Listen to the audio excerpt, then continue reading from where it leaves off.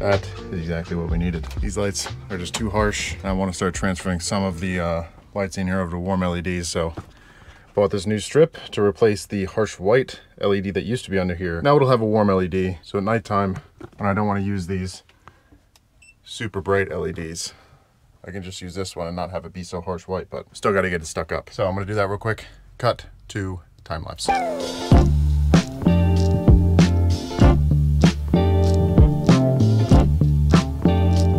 And there we go.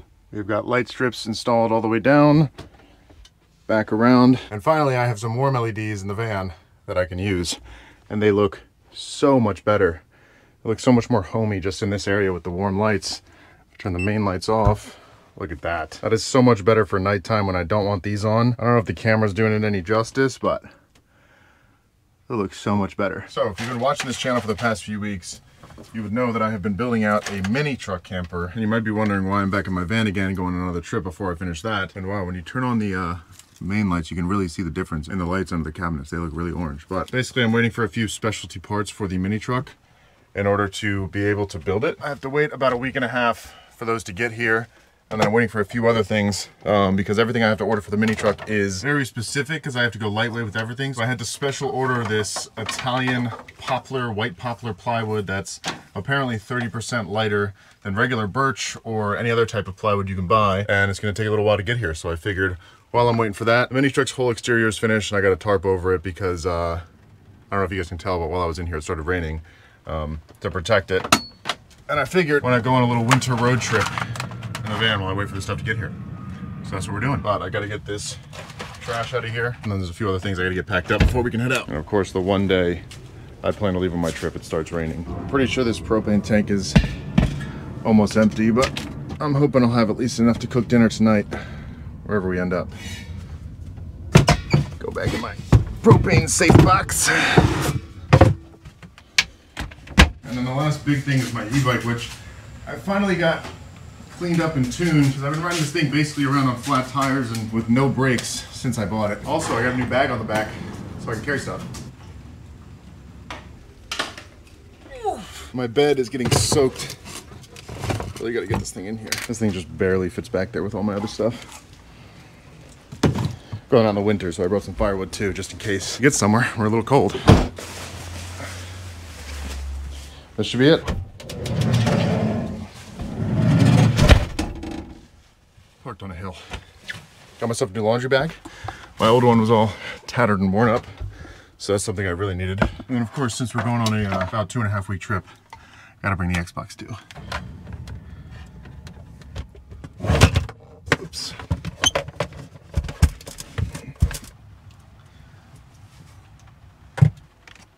All right, so I ran inside, grabbed one final thing. My last little bit of chicken thigh I had left over. Because as you can see, my fridge is empty. So I think tonight, I was looking through my pantry in the van and I have, I think, just enough stuff to make a chicken corned bean stew tonight. So I'm gonna see if hopefully I can get away with that and not have to stop at the grocery store because I'd rather do that tomorrow. I think we should have enough stuff for it, but that is it. We are all packed up. Shirts, clothes, toiletries, cleaned out my closet. I have some new clothes. Got a bunch of hoodies because it's gonna be winter time. It's gotta stay warm. And then while I was parked here the other day, I actually got my spices organized. So over the years, I've collected a ton of spices. Finally got them organized up there. Gave them a space, took them out of the pantry, freed some space up. But I think with that, we are finally ready to hit the road. And it's really starting to rain now. I don't know if you guys can hear that. I almost forgot. One final thing I have in my pocket. Christmas gift my girlfriend got for me, since I love eggs so much. And we will put him up right here next to the dog my mom bought me, which, in case you're wondering, is an old stuffed animal I used to keep all the time when I was a kid. And my mom found the exact one online and got it for me as a present, so he's been sitting up there ever since. Now I got him and I got him. So I've been getting a ton of people asking me since I started the mini truck build if I'm selling this van, if I'm getting rid of it, what the plan is, and I guess I never really answered that clearly, but the answer is no. I'm not selling this van. I don't think I ever will sell this van. This van has taken me so many places and done more for me that I don't think I could ever come around to selling it. Maybe eventually renting it out, but definitely never selling it. I am excited to get back on the road again, do some winter camping. I always miss out on the winter camping. I end up staying stationary somewhere warm, trying to avoid all the cold weather, but being out here for so long kind of makes me miss the cold and the snow. So I think for this road trip, we're gonna be going out towards Arizona, up towards Utah, back out, and then down the coast of California. Over the next 2.5-ish weeks, going into the desert, up in the mountains, trying to find some cool new spots that I haven't seen before. But for today, we're not driving too far, just a few hours up into the mountains. Near one of my favorite mountain towns, Julian, California. So I'm hopefully gonna be able to find a spot up there in the mountains, but before we get up there, I gotta make 1 or 2 stops.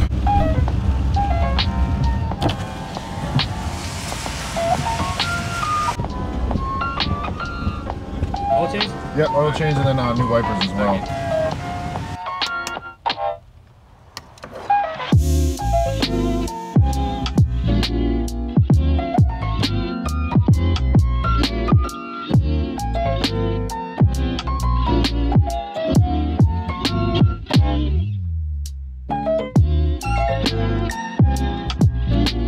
So we are making our way up the mountain and we're about 15 minutes away from where we're going to be camping tonight at hopefully this this nice viewpoint that I saw on the maps. But I don't know if we're going to be able to see anything when we get up there because we're getting kind of close to the cloud line up here in the mountains. Driving around with this storm that's coming through. I thought it was going to break before we got up here and stop raining. It was at least supposed to. And as I'm driving up these mountain roads, I keep thinking to myself whether this mini truck that I'm building out is going to be able to handle it.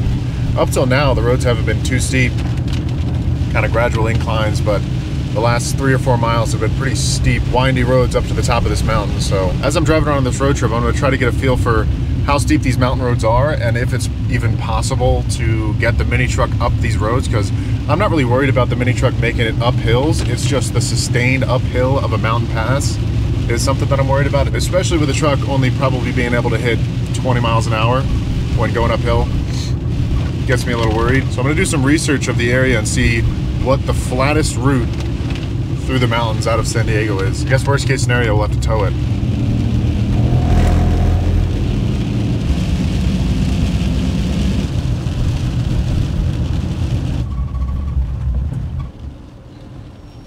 All right,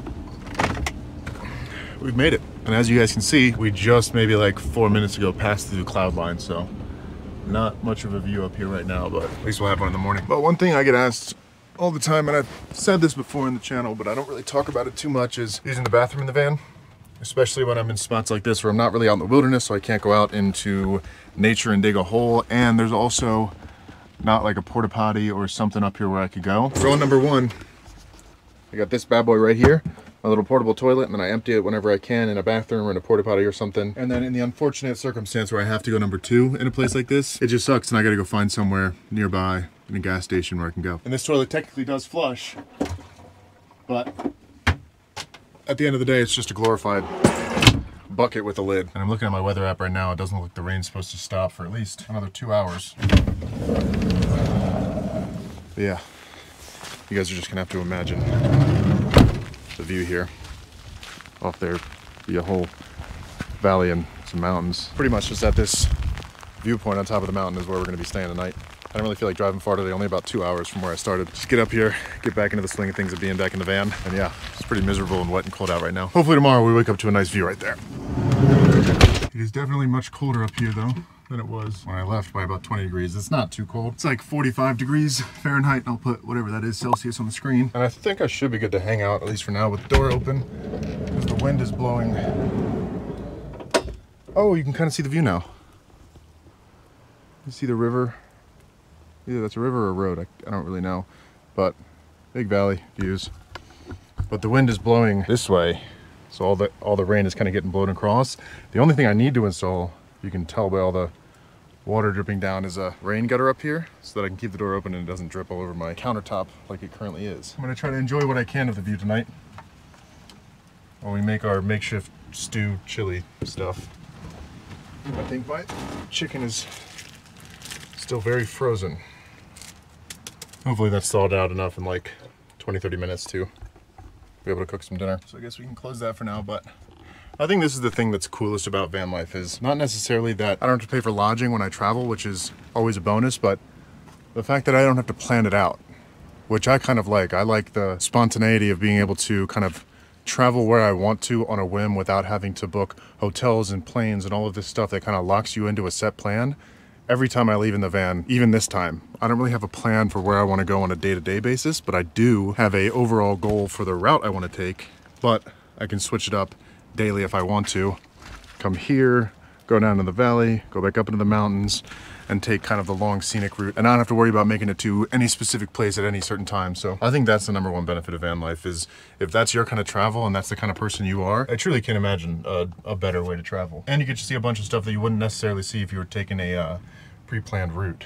But I think after this winter I might make some upgrades to the van and make it a little cooler in here, maybe some external mods, because I've done absolutely nothing to the outside of the van. There's no lift, there's no suspension upgrades, there is no light bar, there's no anything other than the new tires. I've done nothing to the outside, so I want to get some maybe some external storage, a lift, and maybe some other external stuff. But I think I'll probably get around to that this summer after I build the truck and then do a trip in that. Also, the spot where I'm currently parked is only like 10 minutes outside of the town of Julian, which is like this really cool little mountain town that I love checking out, and I've driven through here a couple times, and I love going in there. So I think tomorrow we're gonna head in there, check out the town and get some apple pie before we head back down into the desert on the other side of this mountain range, because that is what the town of Julian is known for, is our apple pies. But I keep getting slight bursts of thick clouds that roll in, and then it thinning out and being able to see. I almost saw for a second there the mountain range on the other side of this valley, but probably won't fully clear out until tomorrow. But this chicken is actually thawing out a lot quicker than I thought, so hopefully we can start cooking dinner in the next 5 or 10 minutes because I'm starving. All right, chicken isn't fully thawed, but I'm overweighting because I'm hungry. And look at this. Clouds have completely cleared. Even got a little bit of blue sky peeking through. Those clouds over there look so cool. But yeah, this is the view we're working with for the night. So this little stew, chili, whatever you want to call it, that I'm about to make. No real recipe, it's just whatever I had in my pantry, which just so happens to be some corn, diced green chilies, diced tomatoes, and some black beans. And then I got my chicken. So let's throw that into a pot with some better than bouillon. Hopefully it tastes good. And we're gonna throw in some seasoning as well. But first things first, before I put my apron on, actually, I'm gonna get my hoodie on because it is actually pretty cold out now. Also, in case you guys couldn't tell, I did get a haircut since my last video. My hair looks crazy right now, probably. Only got one mirror in the van, and it's this tiny thing, so I don't have a lot of space to pretty myself up for these videos. But I bought myself a new beanie, because I knew I was gonna be going on a winter road trip. So wipe your apron, still putting in work. I might make this into a design that you guys can buy. So let me know in the comments if you guys want a wipe here cooking apron where you can wipe your hands so you can save your pants. And I might make it a just a waist one, not one that goes over your top like this. But just dice up some half frozen chicken. And the chicken might take a little bit longer to cook because it's frozen, but cutting up frozen meat is so much easier than cutting up raw meat. I'm gonna cut it up a little bit smaller than I normally would because it's frozen.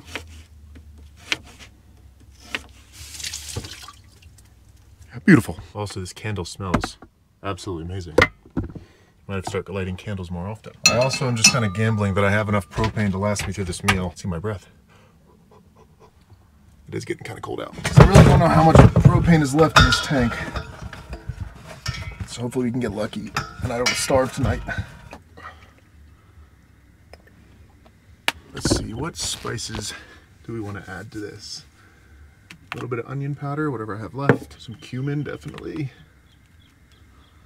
Garlic powder, and then some paprika and oregano should probably do the trick, along with some salt and pepper. Wow, this is a pretty spectacular view. More and more of the mountains are popping up as it's clearing up more and more. And these are my favorite kind of meals to cook in the van. One pot meals.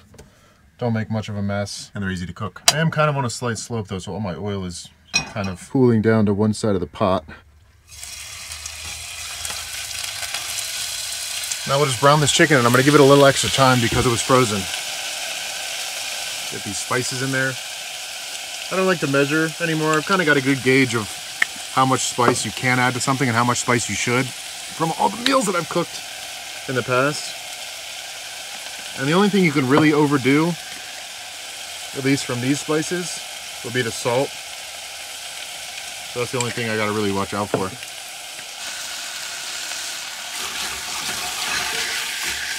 Now we'll just let that cook for like 5-ish minutes, and we can get all these cans open while we wait.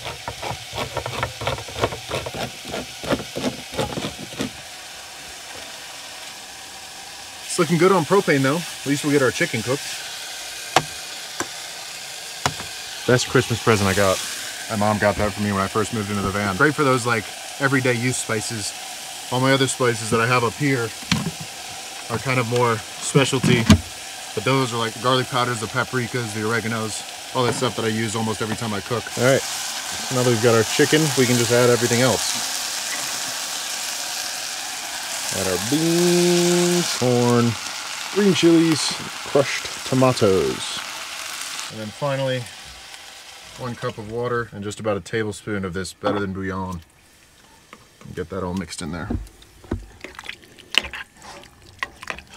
And then we'll just let that simmer for right around 20-ish minutes. And while we're waiting for that, I'll take you guys outside now that the rain has stopped. Look at that. It has really cleared up. There's some low-lying clouds in the valley over there that were above, and they look really cool with the sunlight coming through. This is kind of why I wanted to get back out and traveling again on the road instead of staying in one spot, because in the wintertime, it might be a little bit harder to access places and it might not be as comfortable because it's a little bit colder and the weather's not as nice, but there's so many less people out that it's just so much more peaceful when you come out to spots, because you're not trying to fight for campsites or get somewhere early so the campsite doesn't get taken. It's just a lot less crowded, which is really nice a lot of the times. Also, I do apologize, just now realizing I really need to clean my stovetop, so I promise before next video I'll have that cleaned. Throw in a little bit of salt. Some fresh black pepper on the top while it's simmering, and we'll give it a taste once it's done. If we need to add more, we can always add more. All right, it has been just about 20 minutes. It could probably cook a little longer, to be honest, but I want to be able to eat outside and enjoy this view before the sun fully sets, which technically it already has. Look at that. Delicious. Feels good to be back out here. It's also cool watching these clouds like roll over these hills right around me. The mountains just barely hold the clouds back, and then they seep through right through that valley. You can see them kind of trickling through all the way down there. It's pretty cool. If you look right through this valley, you might be able to see a couple lights on that dry lake bed, or I guess it's not dry, but that's the Salton Sea down there. And I'm gonna be heading that way in the next few days. Anyways, cheers.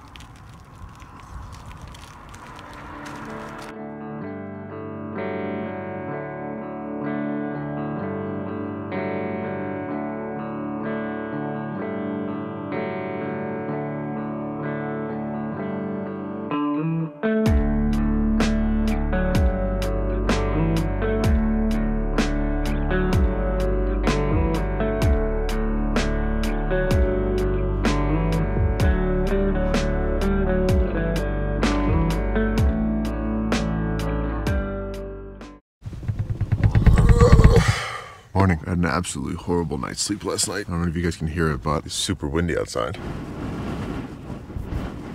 That paired with sporadic rainstorms all throughout the night, where we go from pounding rain to completely silent, just kept waking me up. But I'm glad we were able to see at least some of the view yesterday, because definitely can't see it now.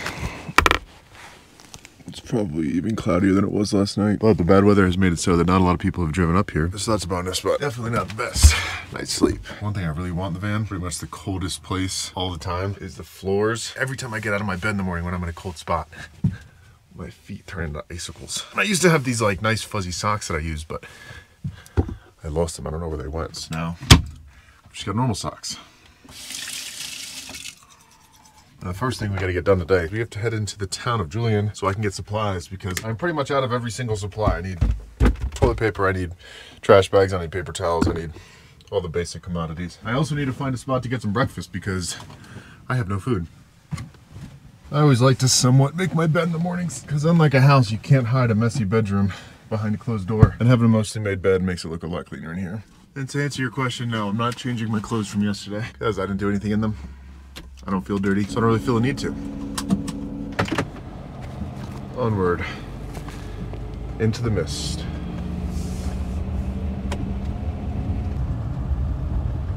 Nice little parking spot right here.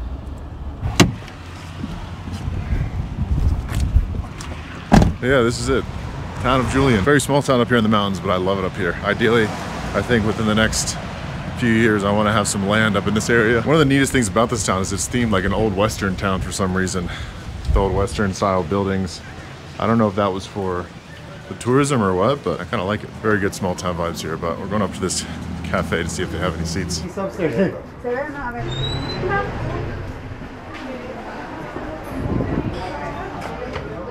you guys have any tables for one? It's about like a 42-minute wait.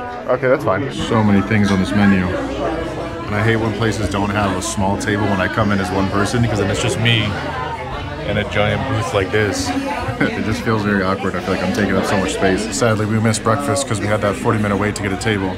So I asked them if they could just add an egg to the BLT, but they weren't able to. So I just got a standard BLT coffee. And this is the home of the original Julian apple pie, so we're gonna get one of those before we leave too.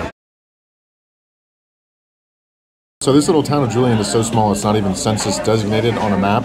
It's barely even a dot on the map. Some would argue that they have the best apple pie in the entire country because back in the gold rush era, when this town was founded as a gold mining town, that was kind of what supported this town and made them their money. And then, like all other small mountain mining towns, when the gold rush ended, they were on the brink of collapse. They found new gold in their apples.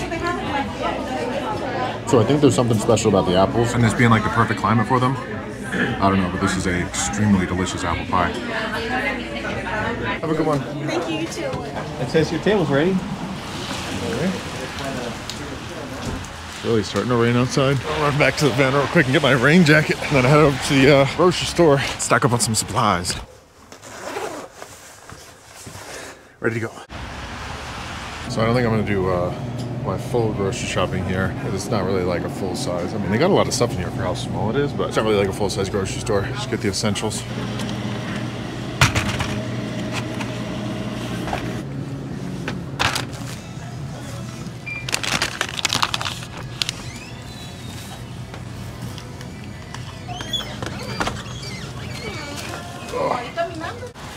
Oh gosh. So now that I'm stocked up on at least the basic provisions that I'll need for the next 2 or 3 days, I think I'm gonna head down south, or I guess west, or I guess east, into the Colorado Desert of Southern California, over towards the Salton Sea, which is a very interesting area in America. So hopefully going through some cool areas in that vicinity will be in the itinerary for the next few days. And hopefully once I start driving more west, we get out of this miserable cold rain. But I think that's gonna be it for this video. I'm gonna spend the rest of the day kind of driving out in the desert, finding some cool spots to camp, and drying off a little bit hopefully. So as always, truly appreciate you guys watching. If you haven't already, think about clicking that subscribe button. It really does help out the channel, and I will catch you guys in the desert next time.